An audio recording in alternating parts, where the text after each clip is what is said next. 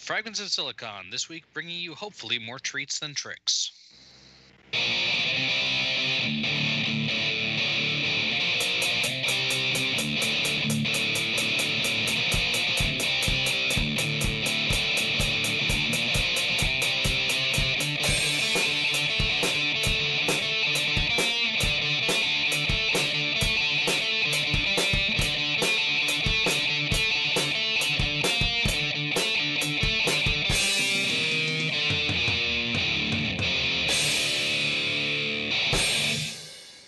Alright then, welcome to a special post-Halloween episode of Fragments of Silicon.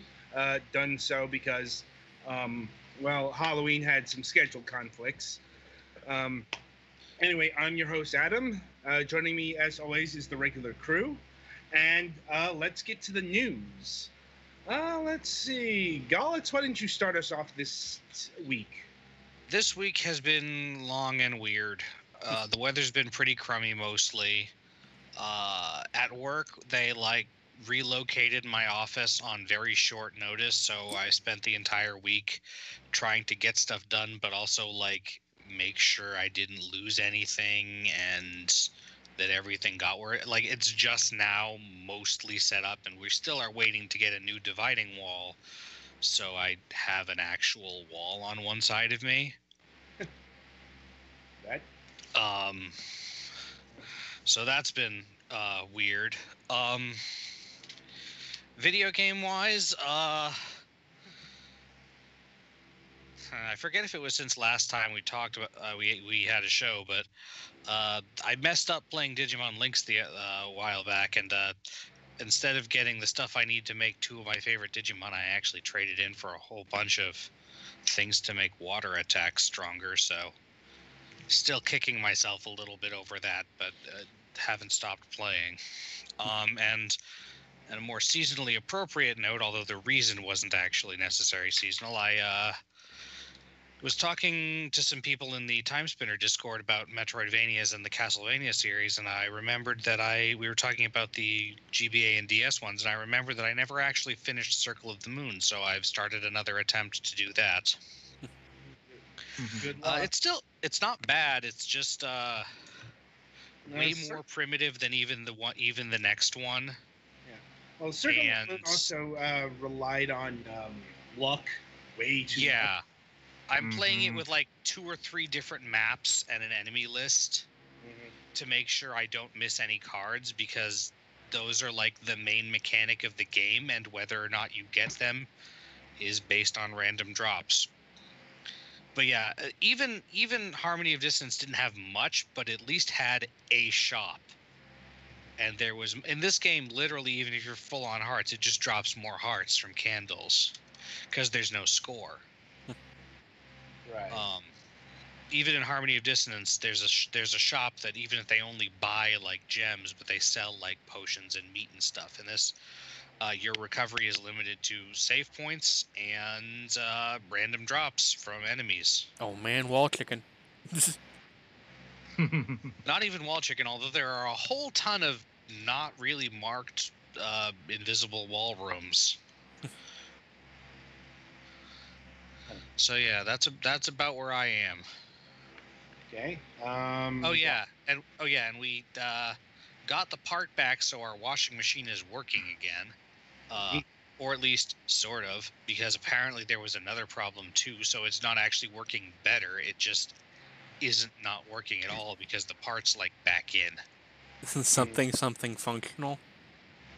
There's something wrong with the master board or something, which isn't being manufactured anymore, so if we wanted to get that fixed, we'd have to send that off for a week to be fixed, so Mom and Dad are saying they might not want to bother with that and might just get a new washing machine.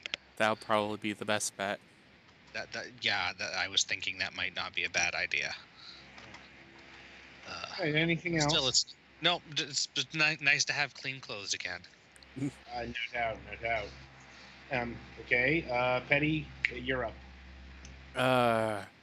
Well, Monday I had that appointment to see the neurologist about getting SSI, so now it's just the waiting game. Fun times. Yeah, I don't know how long the judge has.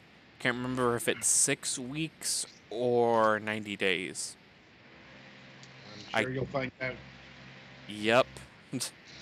um Also in gaming related stuff, I kind of messed up when I was playing through the Kingdom Hearts 1 and I forgot to save and my game crashed. So 10 hours of grinding were lost, so I said screw it and just beat the game. When grinding, save often. Yeah, I thought I was, but Kingdom Hearts has a weird thing when it's saving where it doesn't make it easily known that you've saved because it takes so long to access the saved game. It's hard to remember if you've saved or not, especially at like 2 in the morning. Oh boy. And now I'm almost done with Kingdom Hearts 2. I I got Ultima weapon and stuff, so it's literally I can go try and fight the data versions of basically the super bosses of the game, or I can just go beat it. So that's something I need to figure out what I want to do with. And not Kingdom, Final Fantasy 14 stuff has been going all right. We basically lost a week though because of weird scheduling kerfuffle with some of the raid members, but such is life on an online game. Mm-hmm. And outside of that, not a whole lot's been happening. Outside of that. Yeah. What about your knee surgery? We don't. I see the doctor on Monday about what we're doing with that. Right. Just so you know, we now have December people booked. So. All right. Yeah. Well, I noted that was going to be a thing. Yeah. Anyway, Twilight, you're up. All right. Well, matters that I was alluding to last week I've been taken care of and smoothed out for now, so that's good. Not much to worry about at the moment. Let's see now. We had trick or treat Tuesday night to avoid any potential rain Wednesday.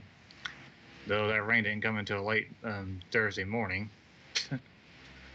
And we only had 13 trick-or-treaters, and which is to be expected because there ain't too many kids where I live anymore.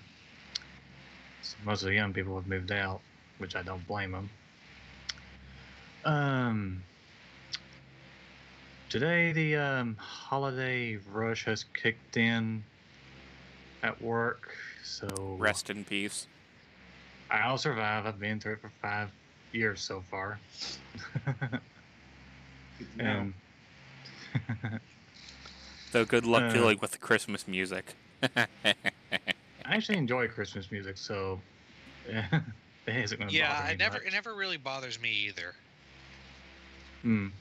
Yeah, I prefer it over some of the country music they play over there. Yeah. Anyway, Well, there's always the combination of the two. Aggressively grandma got run over by a reindeers. Fair enough. Anyway, in terms of gaming, I've been playing the game I'm going to be reviewing this Sunday. Got a good ways through it so far. Yeah, your first review. Indeed. I'm excited for it, actually. Yay. Well, I mean, we've got multiple people on staff. Indeed. So. And I bought the Alone in the Dark anthology during the Halloween sale, and I played some of the first one, and I played some of the 2008 one. I've got things to say about 2008 one later. We'll get to that when we get to that. Yeah, so that'll be it for me. I guess it's my go. Oh, Yep. Let's see. This week I have been fighting a head cold. Yay, head colds. Yeah. I'm not sure if it came through on any of the other broadcasts we've done this week, but this week I got sick. I didn't notice anything. I guess thank the medicine. I've been taking a lot of NyQuil, Dayquil, Halls. I'm like, my throat was swollen earlier this week. Now it's just moved to my head, so producing a lot of mucus. Yeah, colds are not fun. No, Colds they are not. Yeah, it's something I'll get over. It's just a cold. It's just not fun. Also, fucking cough syrup is expensive. Yeah, it is. Fucking $10 for a bottle of NyQuil these days, or Dayquil. Yeah. Let's see. Had to revamp our November review schedule quite a bit because it's one of those no codes. All of the codes got dropped on us this week. Like next week we got 4 reviews to do because we don't have a Sunday slot for the Thanksgiving week, for example. So I think we got reviews out until December at this point. And some of them are long games. Like I got a code for Call of Cthulhu, the official game. That's gonna take it. That's something I'm doing during the Thanksgiving break. Fun times. But we have multiple people. We can handle like 4 reviews. It's like not everyone is working on all 4 reviews. So. Anyway, outside of that, that's about it for the news this week. So merrily we shall roll along to the interview portion, and this week we are welcoming a good friend of mine, Matt Barton of Matt Chat. Hello. Hello. Nice banter. Have you guys ever heard the 8-Bit Christmas album? Not offhand. That's pretty good. If you're stuck with Christmas music, that's sounds like it was made on a Nintendo maybe. It's on YouTube. You just look for 8-Bit Christmas. I'll keep that in mind in December. Yeah, I think I probably owe somebody a fine for mentioning it in November. Well, it's like, come the minute after Thanksgiving, it's going to be nonstop Christmas music on some stations. If you work in retail, Yes, some places are non-stop Christmas music now. It's time to dust off the Bing Crosby. Yeah. Dean Martin. When do you ever hear those guys other than Christmas? Indeed. I'm like, my understanding is that actually in other countries they have a lot more new Christmas music made from year to year, whereas in the U.S., because Christmas is such a nostalgia holiday, we mostly just rerun the classics with a few new things. Yeah, I hear that Beatles one. I'm like, wow, it's revolutionary. I mean, George, who's that? Warren or George Michael? Somebody that's got the kind of snazzy little Christmas ditty. Don't remember offhand. Yeah, you'd know it if you heard it. Probably. It's just, I'm not rushing to listen to Christmas music.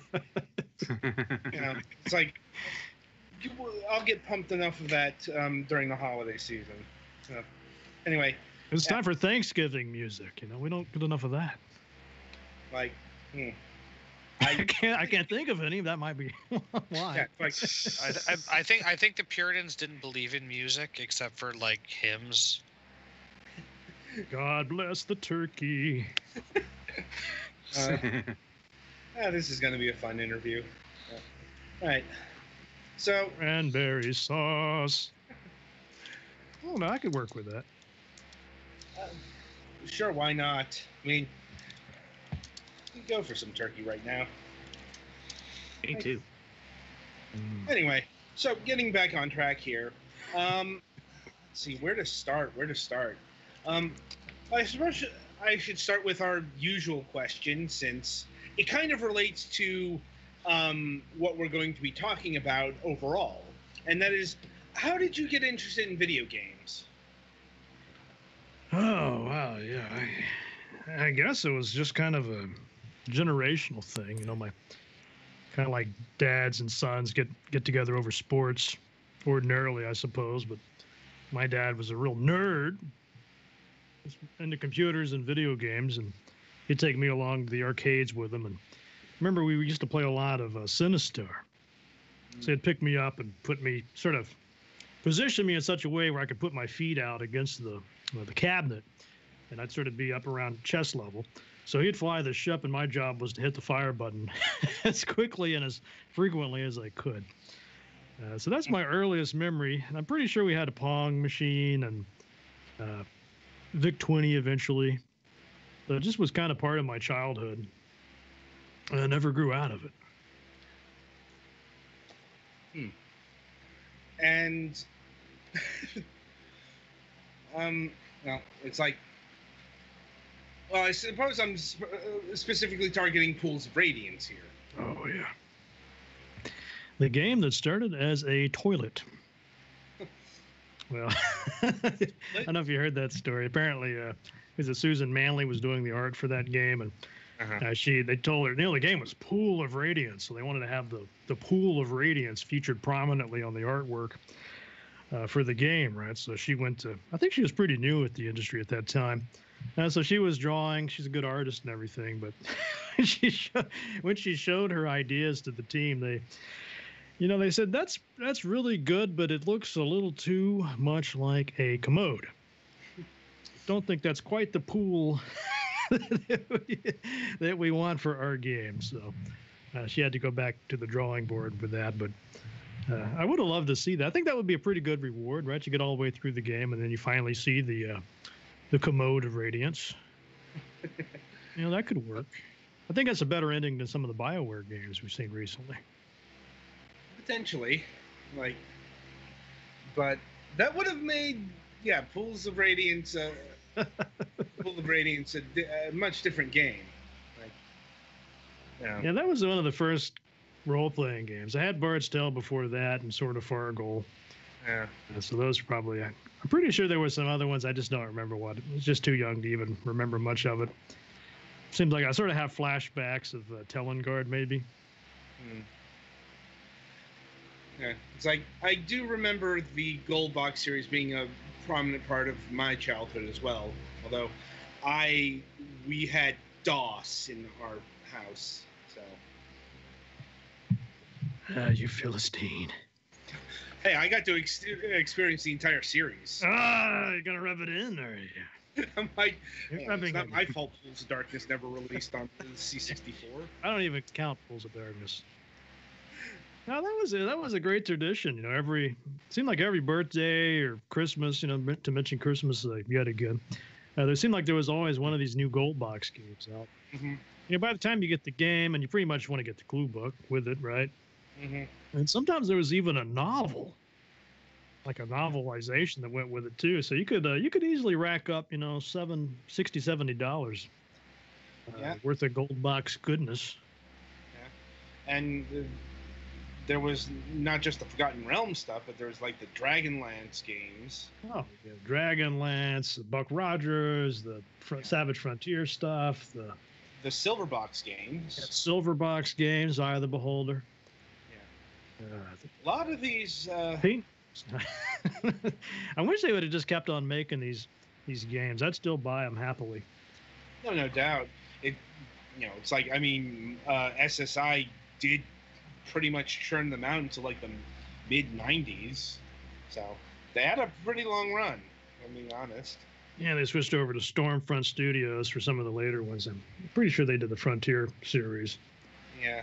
And then they got into those sort of Al-Qadim and the Menzo Baranzan stuff, Dark Sun, Spelljammer. Nothing ever seemed to click like the Gold Box days. Yeah. Well, second edition AD&D is really, really weird and fragmented. I'm like... it's certainly playable. It's just, Yeah. It's playable somewhat. In that, like, how do I put this? Second edition AD&D is It's extremely exploitable, yeah. well, it's also the reason why it almost collapsed was it was less a congruent world and a whole bunch of different rule sets kind of stapled together. Now, it's like what you were doing in say Dark Sun and what you were doing in Ravenloft may not it may not exactly be compatible. Granted, that was always kind of a problem. Dating back to like D&D Edition 1, but with second edition being what it was, and all the different worlds. You got to give those SSI folks credit. I mean, if you've played some of the other D&D games made by other companies, like Heroes of the Lance, I think is that the one for the Nintendo? Yeah, that's that also had a PC version, which also was not too good. Was it the same people? US Gold? I don't know offhand, but it was better than the NES version. Say that. No. Planescape Torment NES version. Yeah, that I would like to see. I don't think that would be feasible, or practical, or sane. I think you could play as Mort. Perhaps. Anyway. Alright, so basically what this did was instill upon you a love of CRPGs, which is kind of handy for later. Anyway, so moving forward, I suppose we should talk a bit about the Matt Chat program in brief. For the uninitiated, what is this? What is Matt Chat? That's a question I've been asking myself. I think I've been doing this YouTube show now. I think has it been 10 years already? It quite possibly could I don't even remember this. Yeah, but I did a book called Dungeons and Desktops, and I wanted to do some videos to kind of promote that book. And it just kind of blew up from there. I kind of got into making the videos, started interviewing people on the show, and built up an audience with that. And it's been a lot of fun. Talked to a lot of great people. I mean, stuff I never would have dreamed of being able to do. I mean, it's just so weird when you're a kid playing these games. You never imagine that you're going to actually be in a one-on-one conversation with some of the people that made the game, right? We know that feeling all too well, actually. Considering some of the people we've had on this program. You kind of want to do the whole Wayne's World, we're not worthy thing, right? Indeed, but you got to restrain yourself. Got to maintain a professional facade. Emphasis on facade here. Gotta at least pay lip service to the idea that you're professional. But what I want to really zero in is on the desktop, the Dungeons and Desktops build. What was the impetus for writing the original version of this? Well, that's another one of these things that was just pretty much random. I don't know if you knew me back in my armchair arcade days. That ring any bells? Maybe. Basically, I guess this was even further back, probably 15, maybe even 20 years ago. I was with a group of guys doing this internet magazine, retro gaming magazine, online thing, and we were always just coming up with ideas for features, and I thought it'd be pretty cool to do one on the history of computer role-playing games. I wanted to break it up, maybe do a 3-part series, drag it out over 3 issues, but that just exploded. I did the first one of these, and it was on Slashdot, it was on Gamma Sutra, it was on Boing. I think even Will Wheaton was talking about it on his whatever he had back then. And so I'm like, man, I sort of got a tiger by the tail here. So I contacted Gamma Sutra and said, let me just do the rest of the run on your magazine. Maybe actually get paid to do it. And then from there, I guess there was a publisher, a book publisher, AK Peters, that was in cahoots with the Kama Sutra guys and Game Set Watch. And they said, hey, do you know anything? Do you have anybody that would be interested in writing a book? Yeah, how about this Barton guy? You know, he's doing this 3-part series. It's almost a book already. Why don't you work with him? So that's basically it. You know, we got in touch with the publisher. We did the book. It did pretty well, but it's been 10 years now, so it's been a little bit of change over the last 10 years as far as video games are concerned, wouldn't you say? Yes, I would say that. So we started talking about maybe doing some ideas for new projects, and I kind of bounced the idea of doing a second edition of this book. They're pretty excited about it. I mean, this is going to be a pretty big deal because some of the problems in the first edition were the screenshots. It's got these. I don't know if you've seen the book, first edition. Not offhand, no. Okay, well, just imagine a really wonderful book, but a lot of little screenshots, and these screenshots are grayscale, small and sort of hard to see. I mean, a lot of these things are about,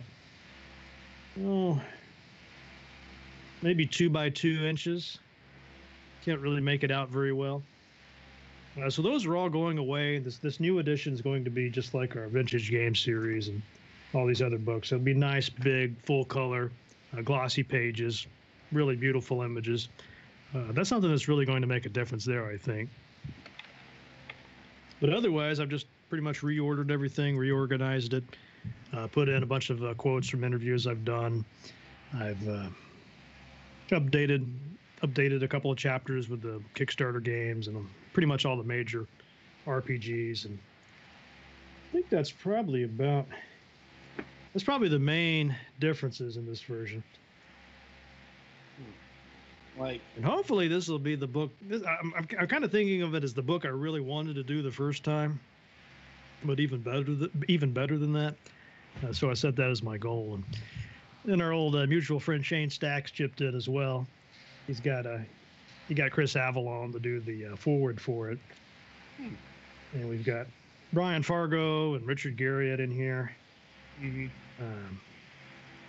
Several other people I can't think of right off the top of my head, but it's going to be pretty cool. I'm really excited about it. Sounds like it. Let's see. So,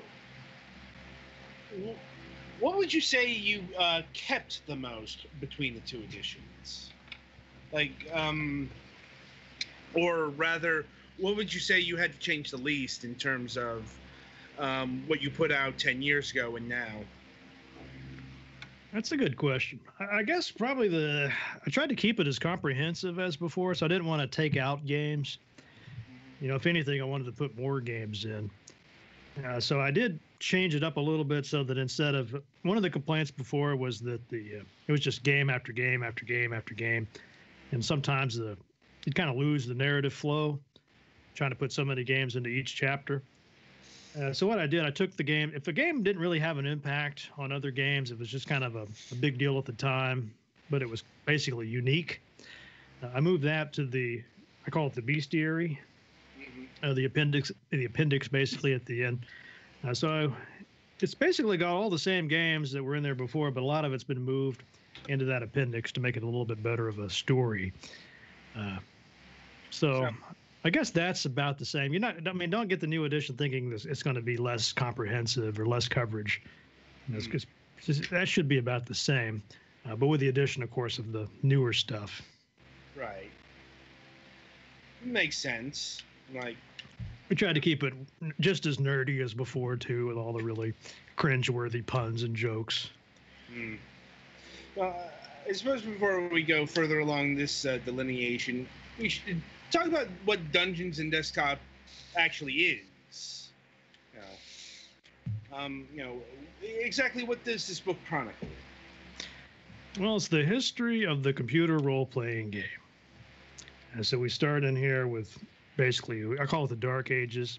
So the weird stuff guys were doing back on the Plato and the mainframes, even before games like Rogue were popular. Right. So we kind of start there, and then go all the way through, of course, the early Ultimas and the Wizardries, and of course you mentioned the Pool of Radiance series, Dungeon Master, Baldur's Gate, Icewind Dale, all those. The Elder Scrolls series. Geez, what am I leaving out here? Just all The Witcher. I mean, it's all in here. We do have a little bit of coverage in here of I got 2 chapters about Japanese role-playing games. The book's not focusing on that, but I did want to talk about the ones that were big enough to. If I felt like they influenced the CRPG, I'll put them in here. So there's some talk of course, I cover the Final Fantasies and some of the Zelda series and the Phantasy Star. Dragon Quest? Yeah, Dragon Quest, of course. That's a big one. Did you get the Black Onyx? Black Onyx. I'd have to look for that one. I don't know. Yeah, that's kind of like the secret important building block to JRPGs. Like, it's the thing that flowed off from Wizardry and into Dragon Quest. Like, developed by Bulletproof Software. You might have to send me a link to that. Yeah. I mean, JRPGs aren't my specialty. I felt like I had to say something about them in here. I know. I know. It's just It's not too late. Go ahead and send me that, and I'll put it in. All right. I could send you a Wikipedia link, at least. Anyway, yes. And so, what games are you covering in the new edition? Well, pretty much everything that we had in there before. We catch it up with The Witcher.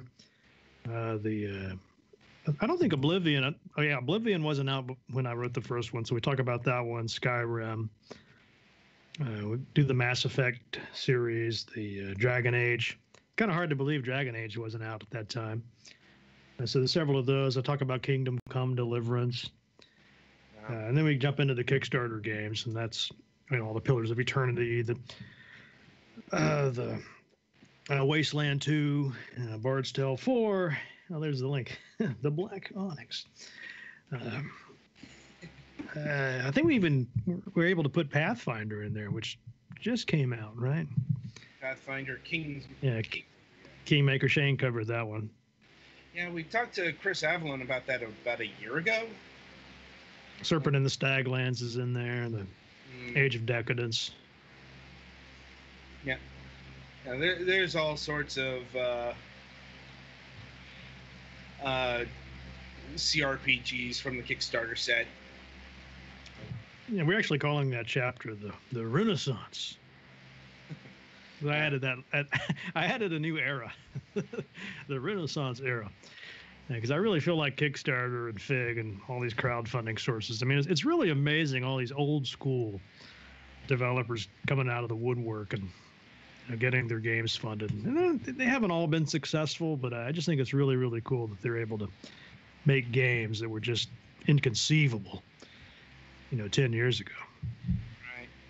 Though, I suppose on the flip side of that, I wonder if the Renaissance age isn't starting to come to a close. Like, for example, Obsidian. Like, their past few games haven't exactly done good business, from what I understand. Like Tyranny flopped. Pillars of Eternity 2 didn't do so hot. Yeah, it's like the rumor. How did that one do? I really liked I might even say maybe somewhere between really liked and loved Pillars 2. Actually had a lot more fun with that than the first one, but yeah, I heard that too. Wasn't really all that financially successful. Yeah. I mean, the rumor is Obsidian is going to get bought out by Microsoft. Oh, say it ain't. Well, that's so. what Microsoft is doing these days. Well, it's probably better to be bought out by them than Electronic Arts. But... I mean, still not great, but yeah, that's like saying it's better to ride a roller coaster than ride a roller coaster that just goes right into a brick wall.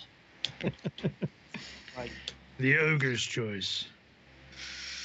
No doubt. I mean, or, Trying to think here. Well, Shroud of the Bart's- Avatar kind of got on people's nerves, and I think people are still kind of bummed about Star Citizen. And even Bard's Tale 4. I mean, a lot of people, been reading some reviews of that and some pretty big presses, and man, people are really just hating on that game. I've heard. It's also the Bard's Tale 4 seemed to just kind of come out. Like, you know, it was like, oh, hey, it's suddenly releasing in mid-September. Like, so, I you know, I hope that's not a sign of financial straits. who knows? I mean, I'm guessing that they are secure enough to release Wasteland 3. Although I don't know what Brian Fargo is doing. Yeah, I heard he was retiring, and then he's not going to retire, and then he is going to retire. And Well, it's more his claim that if Wasteland 3 is successful, he'll rebuy Interplay. I don't know if you heard that. yeah, I heard that, but he was saying, so they got a Kickstarter out for Wasteland 3 already? I'm like, Yeah, don't tell me I missed that. didn't that already happen? I honestly don't know. Like, it's just what I heard about the sales success of Wasteland 3. Live research. Yeah, Wasteland 3 in development. Campaign successful. Wow. Oh, yeah, that was back in 2016. What are we talking about here? CRPGs. Man, you see it, you get your head buried so deeply in a book like this, and man, just you lose all cognizance of the real world. Yeah, no doubt. Well, how long have you been working on the revamped version of Dungeons and Stops? Yeah, this thing. You know, in a perfect world where man had some discipline, I would have had this thing done in the summertime when I had pretty much full time to work on it. But no. Oh, but no. Had to wait until the semester started. So this thing has just kicked my ass. Like, I mean, I think, well, you know, it's really tough to teach all day and grade papers and then want to sit down and work on a book, right? yeah. So I don't know. It's probably been about 1.5 years in development, maybe. Of course, there's still some work left to do on it. Have to proofread it and hopefully add a little bit about the black onyx. Thank you for that extra work, Adam. Not a I'm problem. just totally kidding. Yeah, That'll be great when it comes out. I mean, no doubt. Well, I mean, do you have like a date? not yet. Something still downloading. before the heat death of the universe. This publisher's actually pretty good. It probably won't be out before Christmas, but I imagine that they have these quarters, I think. So I'm guessing they'll probably put it out in their next quarter, which just on a wild guess, I'd probably say maybe March or April. Kind of hard to say with these. And hopefully you and Mr. Shane Stanks will be able to help me market this thing. These publishers are not they don't exactly put out the billboards on the subway. We do what we can. I mean, that's why we have you on the show, you know, now. Yeah, I appreciate it. Thank you guys. No problem. I have to make sure you get a complimentary copy. Yes. Did you see that Arcana book by the Whitwers? John Peterson and Mike Whitwer? No, I haven't. And that thing, if you like D&D, you got to get a copy of that. Oh, yeah, I think I've seen the cover, but Holy I haven't. cow. Yeah. I know what you're talking about. That did look impressive, but it's one of those. I just haven't had time. Yeah. I don't even know how much they're charging for copies of that thing. I mean, this thing is bound in human flesh and inked in human blood. Sounds expensive. Yeah, it's pretty incredible, though. The I really like how he did. I don't want to hear him talking about some other guy's book, but man, you really should look at that thing. I mean, he's got so many pictures in there, not just of the games, but all of this sort of paraphernalia and old advertisements and photos of the people, and just incredible. I mean, the guy really deserves maximum kudos for that project. It's just unreal. Yeah. Like, well, if it doesn't cost an arm and a leg. Actually, I'm kind of curious. I won't look it up right now. It wouldn't surprise me if it's like $100. Yeah, probably not buying that anytime soon. There might be a softcover edition, something like that. You know, that's one of the things Shane was playing around with was the idea of doing a Kickstarter for Dungeons and Desktops 2.0. The idea being to make so many copies that would be leather bound or hardcover or something. Mm-hmm. So, what do you think of? Do you think that's a good idea, or would that just be? I'm like, couldn't hurt, I guess. Like, I mean, what's the worst that could happen? I guess the worst that can happen is nobody bids on it, right? Nobody. Yeah. You don't meet the campaign, and you look kind of stupid. Like, honestly, Kickstarter. Like, wish our executive producer were here because he's the guy who knows Kickstarter stuff. I've backed a lot of role-playing projects on Kickstarter, and they often do pretty well. Mm-hmm. I mean, if we tried to raise, I don't know what, maybe a couple of grand, you might be able to. I don't think that would be too unrealistic, but you know, I don't have any idea how much it would cost to do, say, a leather-bound edition or a hardcover. It'd probably be more than people would want to pay, unless you're just hardcore collector. It's probably the kind of thing you would want to look into before you started a Kickstarter or an Indiegogo. Like Indiegogo, like absentee Kickstarter voting. Yeah. Well, it's like, you know, Indiegogo might be a better way of going about it, since Kickstarter is all or nothing. Indiegogo is, even if you don't meet your goal, you can still get money. I've never done a Kickstarter, despite my Kickstarter parody video, which people apparently still think is real. It was a good parody, from what I remember. But It's hard to parody Kickstarter videos because some of them are so silly. Yeah, this is true. I still remember Brian Fargo's Wasteland 2. Oh, he was great at that. Yeah. Probably why it worked out so well. Really swarmed with them. Well, I mean, Kickstarter is so random too. I mean, what's like the number one Kickstarter of all time is like the Pebble watch, right? Overall, yeah. I mean, what's so great about that?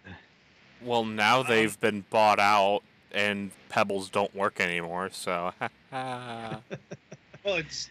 I think it's because it was a smartwatch in an age where smartwatches weren't really a thing. Mm-hmm. Well, that's a good point. But I really think Chris Roberts and this whole Star Citizen thing has done a lot of damage. Oh God, that thing might be released by time we all die.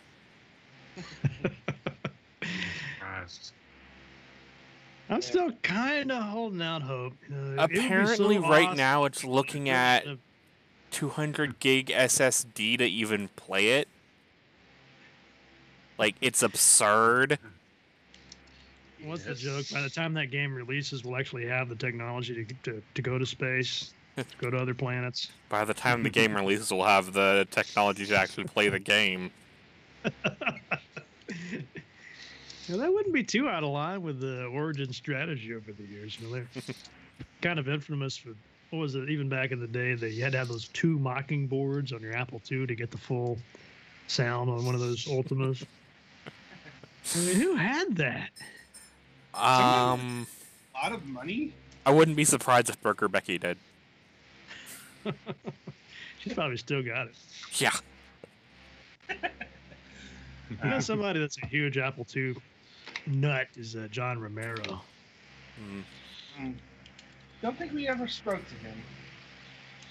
No. Well, you know, he died after Doom. No, wait, yeah, that's the one, right? Yeah, where his head is the final boss of Doom 2 secretly. He's a pretty cool guy, but he's super. Mhm. Remember meeting him one time at GDC, and you're just walking around with a guy, and he's trying to have a conversation with you, and every 2 seconds there's somebody up there. Oh, hey, John, it's Ron Romero. You can't have a conversation. But if you ever get him by himself or with a couple of his cronies, man, his knowledge and his memory is just vast. I mean, if you've got anything you ever wanted to know about it or the Apple II, man, he's just got like this infinite recall, total recall memory.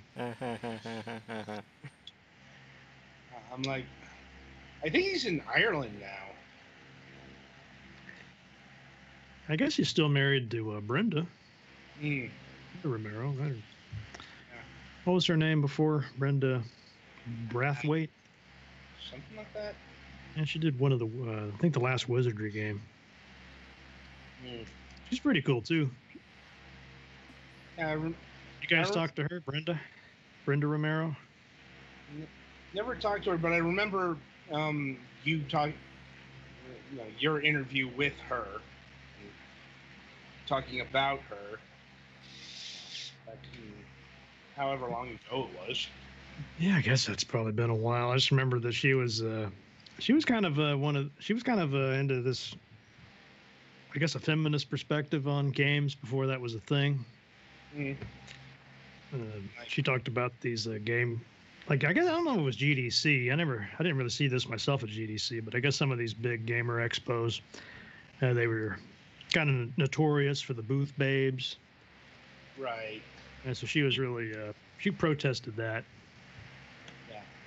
E3 was really the bastion of that particular thing back in the day. But yeah. I've And never then they been said to they it. wanted to cut back on it, and then E3 almost got canceled, but then they didn't cancel it, and then slowly it started happening again. Yeah, but booth babes aren't a thing anymore. Right.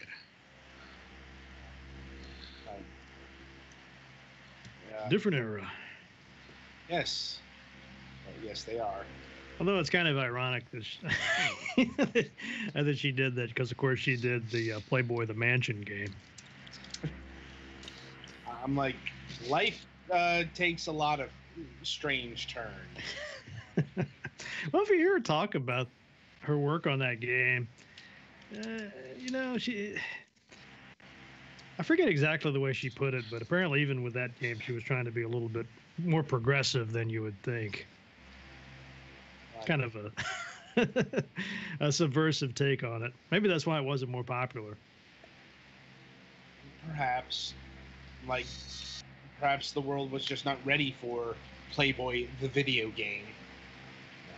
What is that? What's that one for the Sega CD that's so notorious? What, Night Trap? Yeah, Night Trap. Has there been a Kickstarter campaign for that? Bring that back yet? Yes. I don't know if there's been a Kickstarter, but it's coming back. Yep. Well, no, comeback. It's comeback. No way. Yeah, didn't it come They out? already have- Yeah. Yeah, they had a 20. out? Yeah. I'm like, Mm-hmm. Man, no, not just Night Trap, but Double Switch. Getting that treatment. I mean, Night Trap at least made sense. Like, You know what same- the beautiful irony of it is, though? It's rated teen. Yeah. Oh, it's even out for the Switch? No Yeah. way.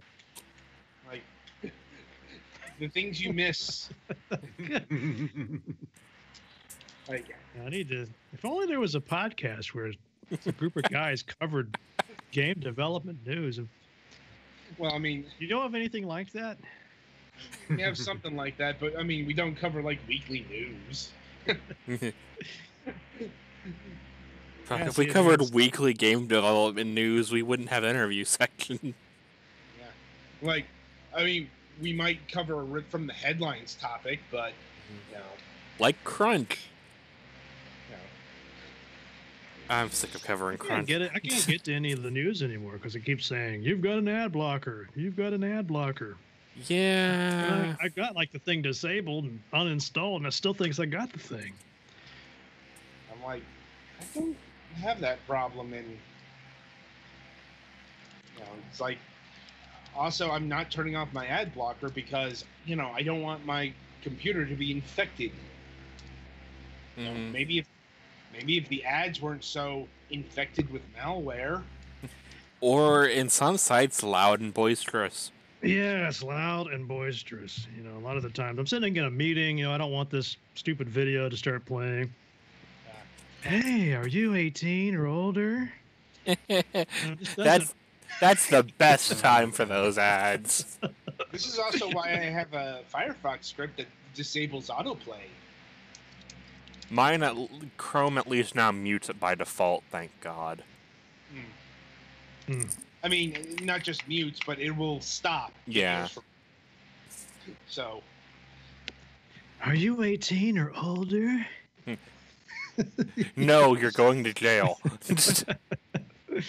jeez.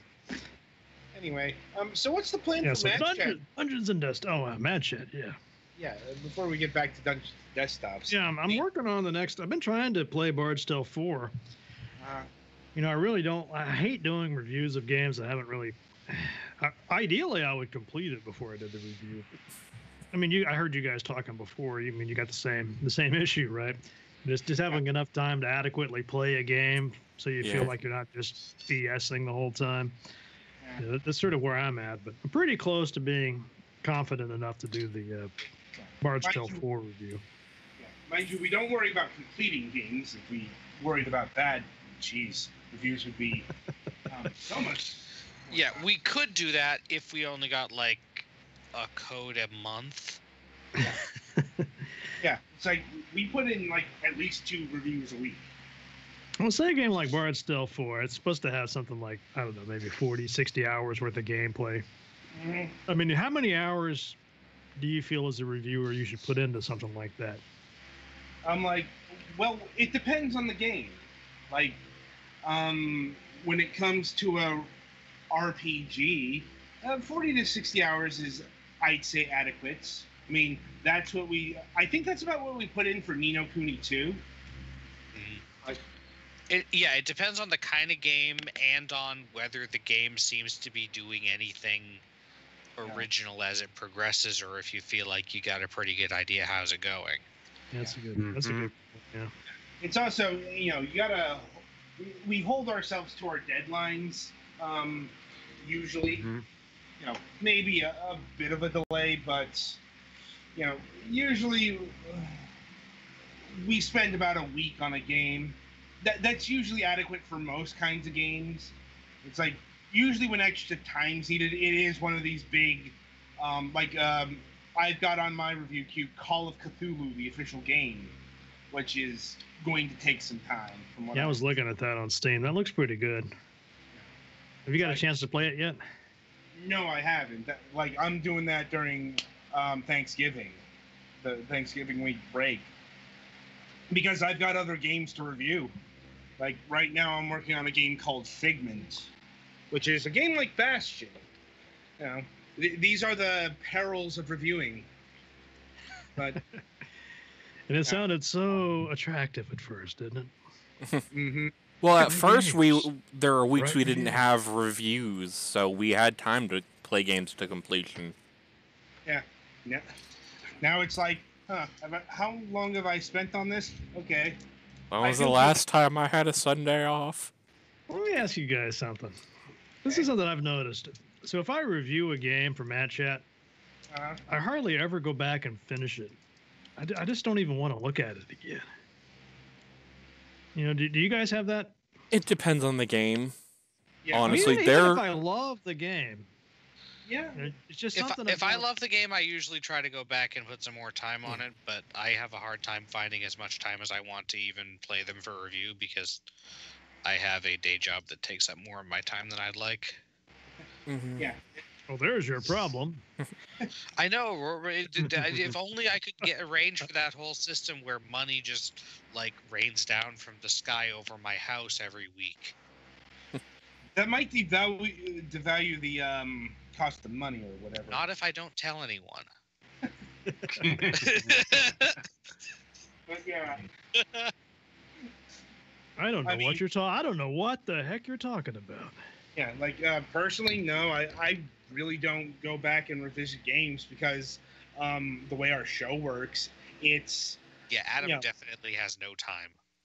it's like I'm the one who handles the most reviews, not all of the reviews, but the most because we get a lot of single code games and well, being the conduit of codes, I get first dibs.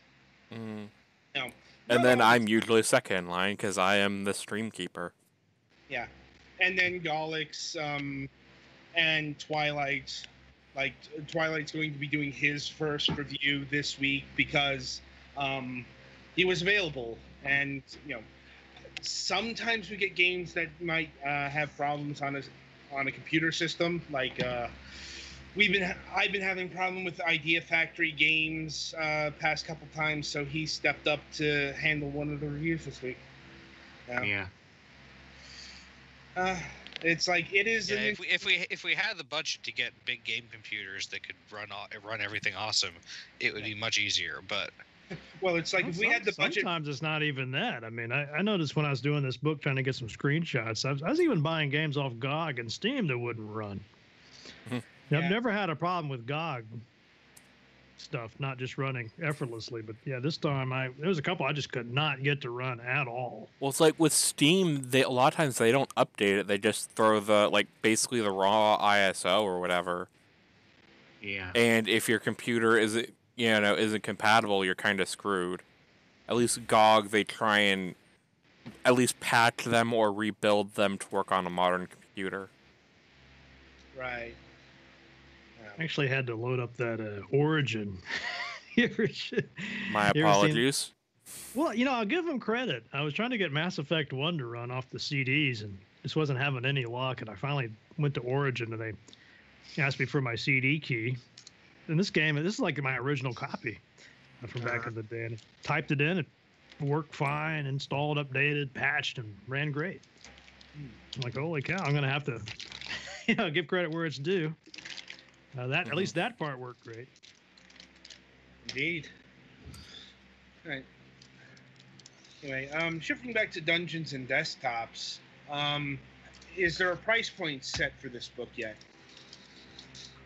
No, I don't think they've got a price point set. If it's anything like I imagine it's going to probably cost about as much as this Vintage Games 2.0 book.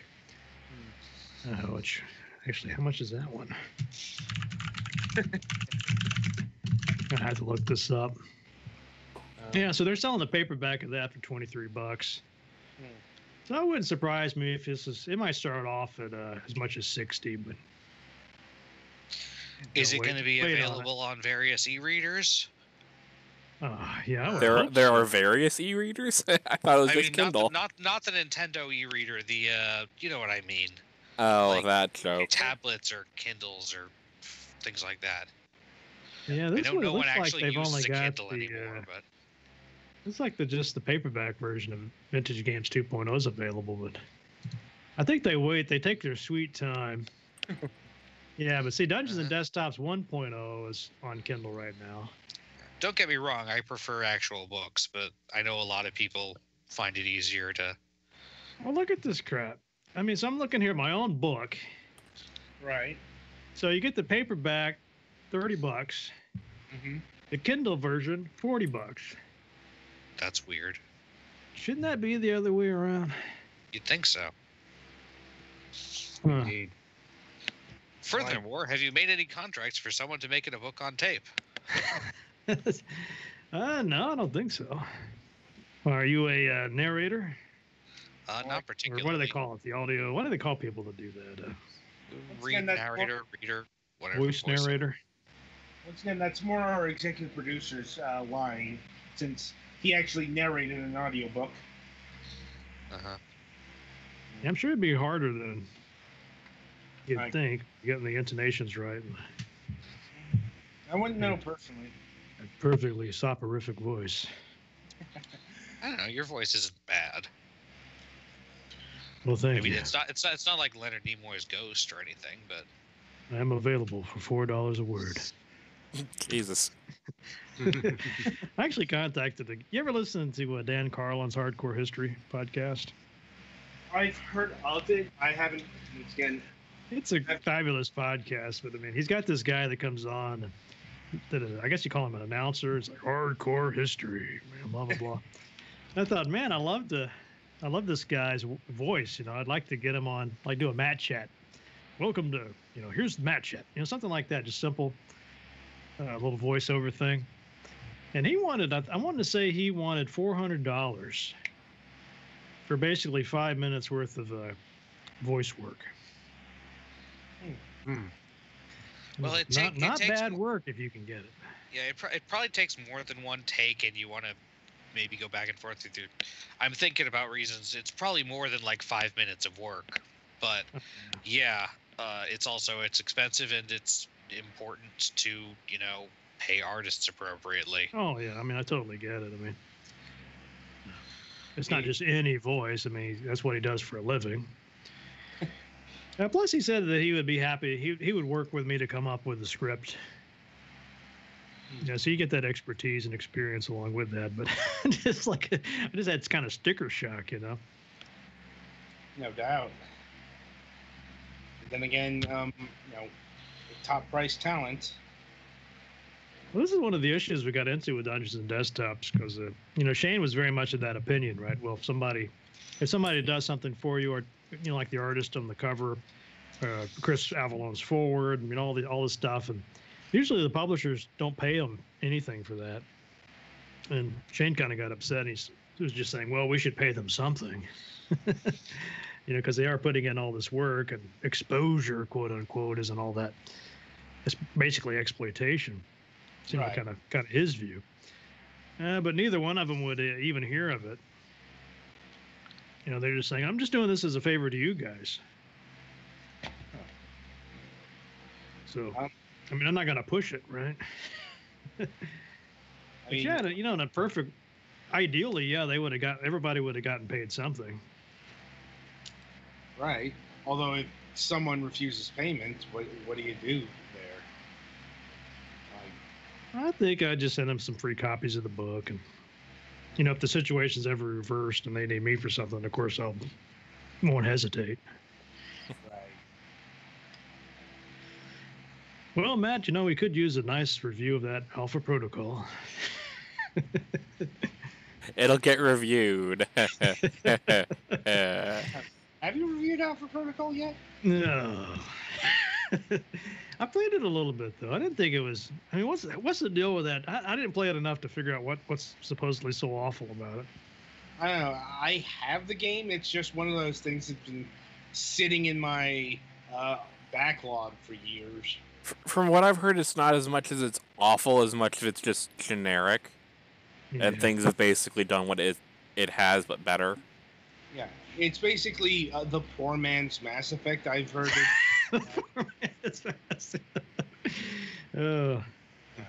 I'm like, that's no offense to anyone at Obsidian. It's just this is what I've heard through the years. Some of their ideas, like the Tyranny game, it was them, right? Mm-hmm. Yeah, it sounds pretty good, interesting, but it's just not really what people want. Yeah, we had them on the program for Tyranny, if I'm recalling correctly. That was a while ago. Yeah, Tyranny is an odd beast. And yeah, I think that's one reason why it didn't really connect, because not just because you're playing the villain, but Tyranny has all sorts of strange systems that you either love or hate. And it being a CRPG, it's a bit of a investment.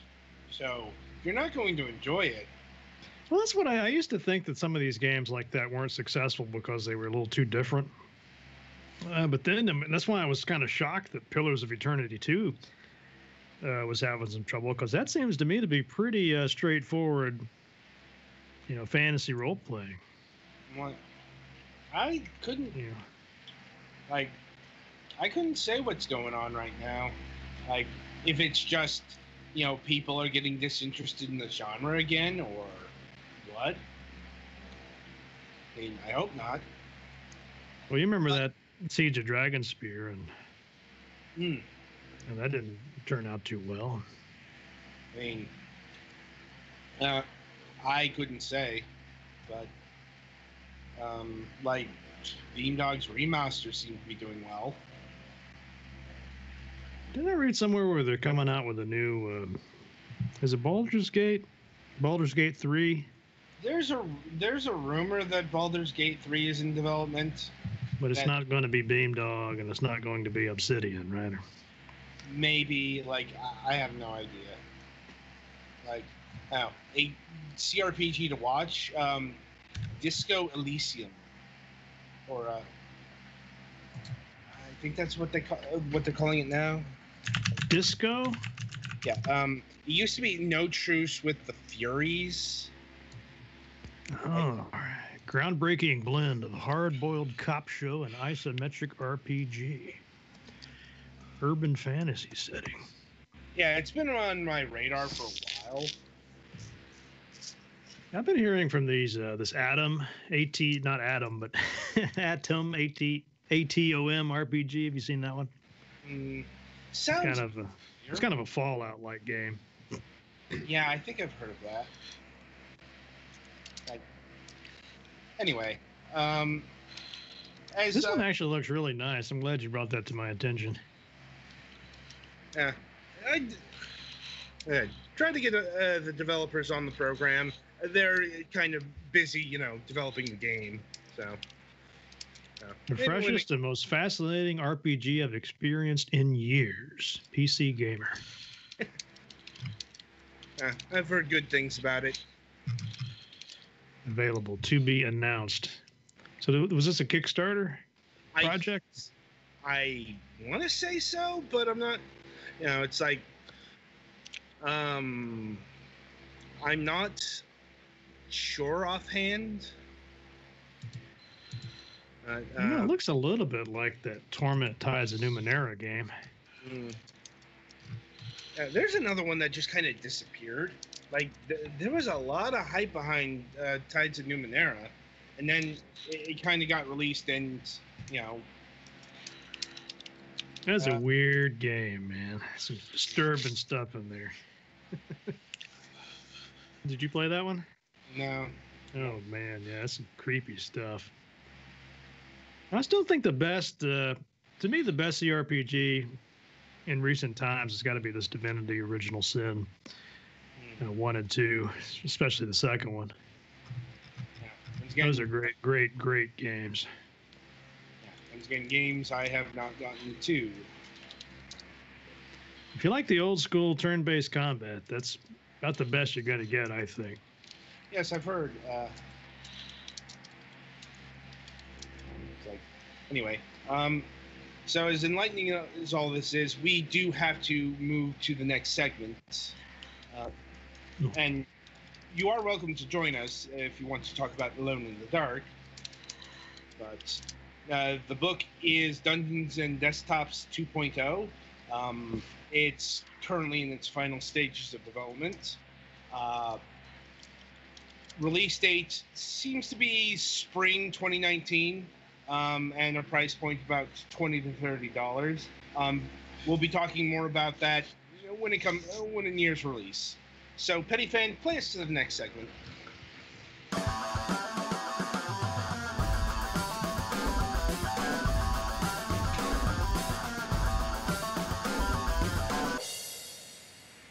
All right. Welcome to the topic of discussion. Obviously, since we were planning on having this episode originally on Halloween, we picked a Halloween-appropriate topic. It's a couple days after, who's to count? So we're talking about Alone in the Dark this week. For those who might not know what this game series is, it's a hugely important step in the evolution of the development of the survival horror genre. Indeed, it's probably the codifier of what survival horror is. especially really going forward.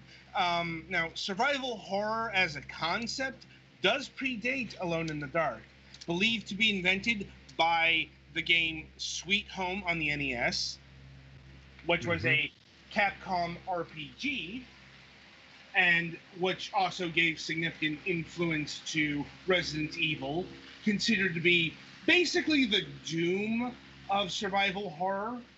And if Resident Evil is Doom, then Alone in the Dark is Wolfenstein 3D. Because while Sweet Home provided a lot of not just influence but talent to Resident Evil, the actual like design of the games, Resident Evil games, comes from Alone in the Dark, because Alone in the Dark is the first 3D survival horror game. That's where all the camera angles and the tank controls come from. Yep. And the clumsy use of weapons too. Yeah. I mean, also that was probably the easiest way to like program stuff, but Probably, like, but you know, it eventually became part of the genre. You know, it's also you know, a lot of what they were doing back in the day was pre-rendered backgrounds versus, you know, polygonal backdrops. So you know, you also movies. Always with the movies with video games. Like, seriously, it's been the thing for decades. Like, video games trying to be movies. And the strange angles of Alone in the Dark ate cinematic movie angles. The Dutch angle. Yeah. Yep. You know, that kind of thing. So, who here has actually played the original Alone in the Dark game? I played it during this week. Got it for from the Halloween sale. I'm like, not me. I'm not much for horror games in general. Same. I like the trappings. I like the trappings of horror, but not things that try to actually scare me. okay, how do I put this? Alone in the Dark probably isn't going to scare you these days. No. I'm like, Oh no, I know it's probably like cheesy as crap, but like, try. You know, I still don't necessarily enjoy it, even if it's not actually scary. I get that. I'm just saying, like, maybe people talk about games aging. Alone in the Dark is a really good example because, like, keep in mind, Alone in the Dark was completely serious. Completely intended to be taken seriously. It's just if you look at the graphics, not even today, but you know, anytime within, I'd say, the 21st century, you'd probably laugh. It's so cartoony. Like, So cartoony. Yeah. you know, it's like the creature designs are very, you know, those things that jump through the windows after those rat things are especially silly. yeah, it's like they look ridiculous. It's not just because they're low poly. You know, it's like you go back to Resident Evil. I mean, those things look, you know, they're not scary because they're low poly, but you can still see the intent there. You know, it's more Alone in the Dark's art direction was kind of weird. I mean, a good jump scare is going to scare you, Yeah. even with low res. I mean, Yeah. Yeah. Especially if it has a scary sound effect. exactly. Yeah, it's just the creatures are they look too goofy. I always thought that, like, even back in the day when I first played this, sometime back in the mid '90s, like, Yeah. Alone in the Dark came out in 1992. yeah, I mean, I don't want to interrupt here. No, go ahead. But I mean, one of the things I think is so brilliant about about this game and Frederick, what's his name, Reynal? Never quite sure how to pronounce his name. But anyway, if you think about when this game came out and the primitive state of the 3D animation, the hardware acceleration, I mean, it was such a brilliant move to do a zombie horror game, because that way you don't have to show fast animation, smooth animation. I mean, zombies kind of like, you know, kind of this herky-jerky movement anyway, right? Mm-hmm. So, I mean, it's a perfect monster to have in a 3D game. If they tried to do werewolves or vampires, it just wouldn't have worked, right? So I give them kudos for that. Mm-hmm. And I think these are supposed to be, how do I put this, actual zombies. That is to say, this game takes place in New Orleans, so we're dealing with fucking voodoo zombies. Voodoo zombie, yeah, the original. Mm. Yeah, the White thing that is zombies. actually what zombies came from. Yeah. You know, it's like zombies before they became just kind of a catch-all for reanimated corpses, have a very distinct tradition in the voodoo religion. So in this game, the zombies aren't actually undead. I think they're they're Voodoo zombies are people who are basically like severely brainwashed to the point where their bodies don't work quite right. Hypnotized, basically. Yeah, I mean, there were other creatures like those. I'm not exactly sure what they were. Bipedal rats. Yeah, the things that jump out the windows. Yeah, and there's also the weird things guarding the stairs as well. And in the first Alone in the Dark game, so you have the choice of a male and female protagonist. The weird thing is, even though Edward Carnby becomes the face of the franchise, it's not his story necessarily. It's actually Emily Hartwood's story because, well, she is the I'm trying to remember the relation, like granddaughter, niece. There we go, niece of the person who deceased, DeCarto Hartwood. And Alone in the Dark has some good ideas. It has some bad ideas. And the bad ideas are the end game. If you got back... Okay, so... In a maze? Platforming. That's right. Oh, yeah. It's like, so... For whatever reason, the original Alone in the Dark game decided to have its end game with jumping, platform jumping, and it's bad. Like if you want to imagine what tank controls with platforming. Oh God. No, just no. Yeah, have you seen his Alpha Waves game? Yeah. He must have been thinking that, right? I'd imagine so. For those who don't know, Alpha Waves, that is the first 3D platformer, also by Infogrames. Yeah, it's Renault, I think, came up with that. Mm-hmm. Did you ever interview him? No, but I would love to. I guess he's French. Mm. I think he surely speaks English, though, right? It's possible. I mean, this game I'd love to have him on. He's one of the people I've... Have you had him on? Fragments? No. I have not come across him. At least not yet. I don't know what he's doing these days. Is he, even in the industry still?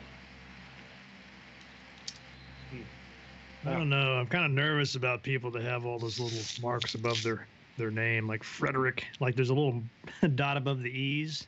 Right. What is that? That almost never happens.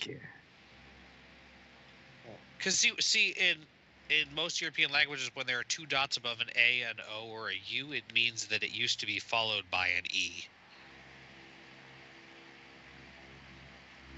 Looks like his last project was 2014, some kind of Actually, I'm looking at his Wikipedia page.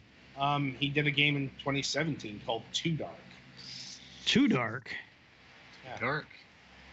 Too Dark. Yeah. Is that just a black screen? Possibly. That'd be fitting. Nice. A stealth adventure horror game. Oh. Yeah. The things you learn. Oh. I remember seeing that game on Steam now.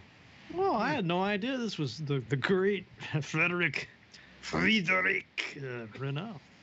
I think I have it on my wish list, actually. Yeah. We are learning Dark, disturbing, and dirty.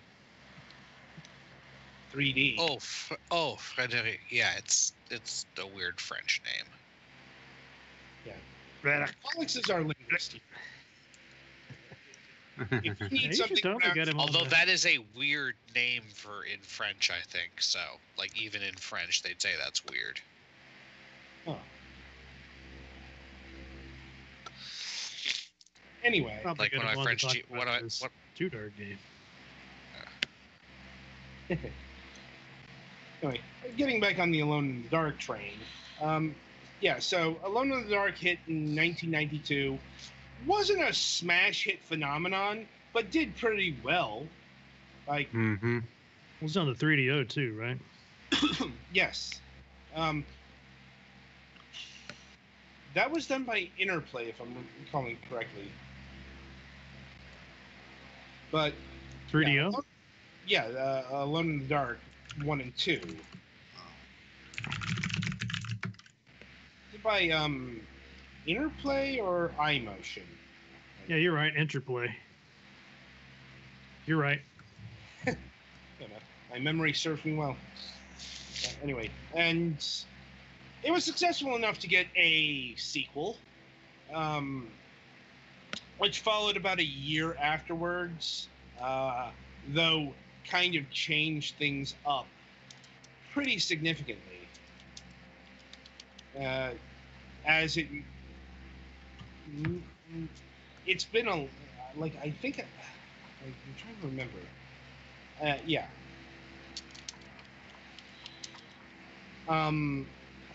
Like, it has no connection to the first game thematically, outside of, Edward Carnby is your protagonist once more. And this is much more dealing with, like, voodoo and, Mm-hmm. Being Is it still that gangsters same and format? pirates. yeah. Still the same kind of 3D format, or is this just a it- straight up platformer? No. I think they got rid of the 3D platforming elements. It's just, yeah, I didn't play all that much of Alone in the Dark 2, and I never played Alone in the Dark 3. But, It looks like Renault didn't have anything to do with part 2. no. The director for this one was Frank di Girolame. However you pronounce that. Girolami, I guess. It is Hey, unpronounceable. Well, it's like, here, Galix, how do you pronounce this? You're a linguist.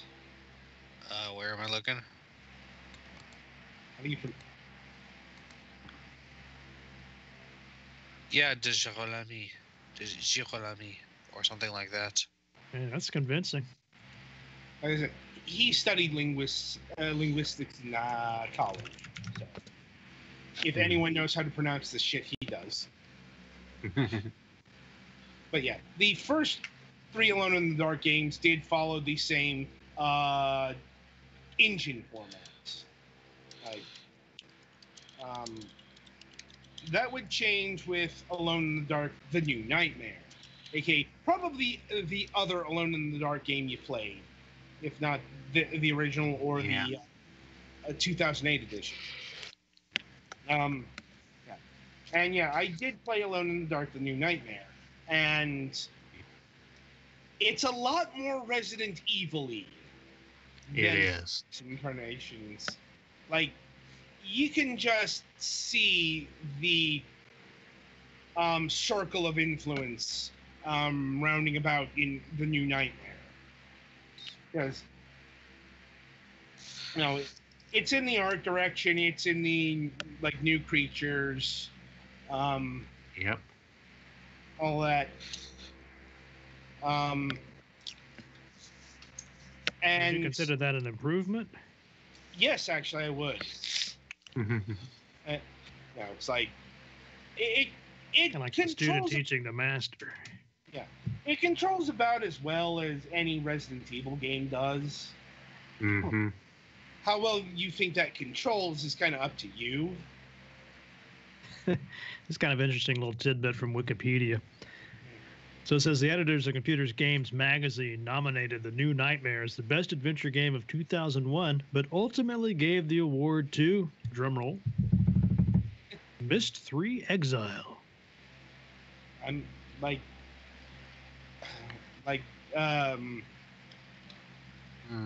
the New Nightmare is not an adventure game. It's not. It's a survival horror. What do they know over there at Computer Games magazine? You know, it's like I don't know.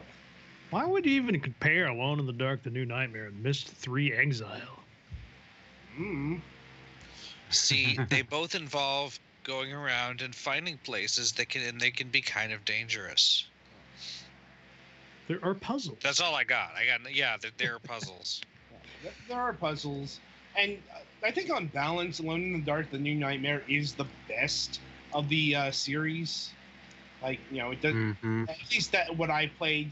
Like I said, 2 and 3 are kind of out of my mind zone. But you know, just not having shitty early 3D jumping alone. Yeah, I just have bad, like, if there's anything that traumatized me from the first Alone in the Dark, it was the jumping. You think I'm kidding? I'm like, try playing that. At least you also didn't have to go in and out of a menu just to interact with objects. Yeah. Anyway, so I suppose we should also talk about the 2008 Alone in the Dark, which is not a remake, but kind of the new 4th installment. Anyway, Twilight, you wanted to rant on this, so have at it. Okay. Yeah. First of all, was the Wii the first version of this game? Oh, I get that feeling it was. If it came first and they ported it to PC. Because, good lord. Just trying to get the controls and trying to interact with everything. Just trying to move a table and your character not even picking up on anything. You have to move around, and it's a mess. That's all I can really say about it. It's like your one stick is controlling one thing and the other stick's controlling something else. I thought I had a lot more to really say on this, but that's all I have to say. Is that I just hated the control scheme and how finicky everything was. Better to be alone in the dark than to be playing this game. Well, I say so. like, Yeah, and yet this wasn't. felt- Yeah. Hmm? It's like, yet this wasn't the worst that the Alone in the Dark would produce. Because, well, we've got the last game in the series. And yet, this is a thing that got released. Alone in the Dark Illumination. I'm like, oh, the I wanna- title alone has me cringing. just think about that title. How did, like, how did Someone you... got paid for that. Yeah, it's yes. like, because those are The literally nightlight the is opposite. on. Yeah, these are literally the opposite concepts. Yeah. And so what this thing is, it's an online cooperative survival horror game. Like, you can start to see the flaws in the concepts alone. Mm-hmm. Let's see. Alone in the Not so dark much. with friends and a flashlight. The dark, not so much. Yeah. Just like I'm still stunned. So basically, this is with friends in the light. Yeah. Basically. Yeah, I know in the other games you at least in New Nightmare you interacted with some other characters, but you spend most of your time alone. In the dark. Yes. You know. I mean, I guess that's kind of the other thing about the early Alone in the Dark games. They really couldn't get the dark part. Illumination. I can't believe this.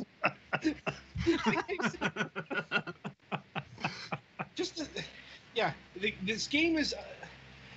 Who did Atari did this? Jason Bryce. Yes. Atari. Jeffrey Bryce. Apparently, his brother, I guess, is the composer. Yeah. I'm like, yeah, Atari did this. I'm like, but they can't do this anymore because as of last month, 2 months ago, the franchise was sold to THQ Nordic, the IP vacuum. This sounds like an Alan Wake ripoff. It very well could have been. Like, it might have been considering how actually it was. It's like it very well could have been the intent. Like just among every other thing, like the products that post bankruptcy Atari have produced, not good. Like almost like there was a reason for the bankruptcy.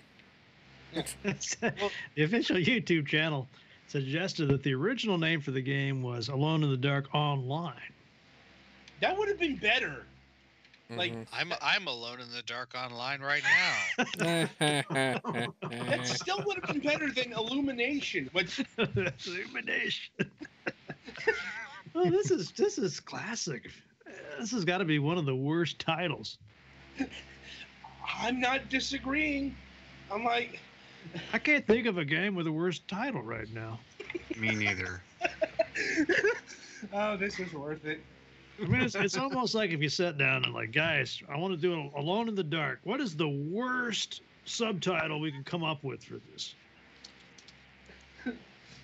Well, yeah, Illumination. Oh. Please tell me this. Oh, I got a 18% score. Oh, yeah. This got savage. Oh, universally negative reviews. Yeah. I don't even think you can play it anymore now. I think the servers have been shut down. I kind of want to play it now. Just could it be that? Oh, the website's dead. Well, yeah.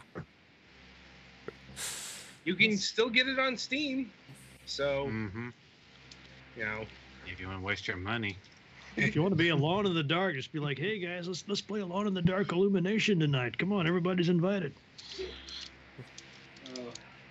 You got the worst video game of 2015? Oh, come on. Can it be that bad? It can't be that bad. You want to experiment? Have you played this? No. I'm not. I don't hate myself. Yeah. Like, look, I can't trust a product with a name that bad. Just on principle. It could be the greatest game ever, and I still wouldn't play it just because, wow, you have so fundamentally misunderstood your own concept. It looks kind of like a Resident Evil game. Wouldn't be shocked if that was influence. It wouldn't be the first time that Alone in the Dark took inspiration from its progenitors. No, it's just as I was saying.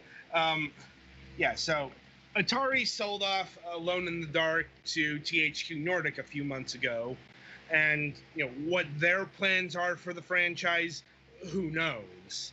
I'm like, they just got it. THQ Nordic just got a whole bunch of stuff that they haven't announced plans for, or are still working out the legal issues, like Kingdoms of Amalur. They bought, but they own the IP now, but they're still sorting out publishing rights to Reckoning, because EA still owns those.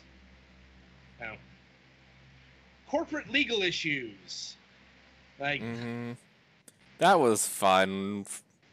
Yes. Anyway, so that'll about do it for Alone in the Dark, and indeed for this Illumination. Yeah, indeed this installment of Fragments of Silicon. So coming up on Sunday, we will be having reviews of Figments, Hyperdimension Neptunia. We're not exactly sure how to. We've been going back and forth on this title. Well, first of all, it's Mega Dimension Neptunia. Sorry. There are so many of these now. Yes. Yeah, I don't blame you. Yeah. Actually, the thing that bothers me is that they're considering Mega to be an upgrade to Hyper. To me, Hyper is beyond Mega. Yeah. I might have. Yeah, it's Hyperdimension Neptunia. It's Mega Dimension Neptunia 7 Illumination. Well, no, it's okay. See, you say that would be fine, but see, the thing is that it's the number is written VIIR, Yeah. which could be V2R, it could be 7R, it could be 7VR, because it's a VR update of 7, or a VR enabled update of 7. Yeah. So And we literally don't know how to say this game's full title. Yeah. And Acid Nimbus. So until Sunday, VIIR. I wish you good gaming.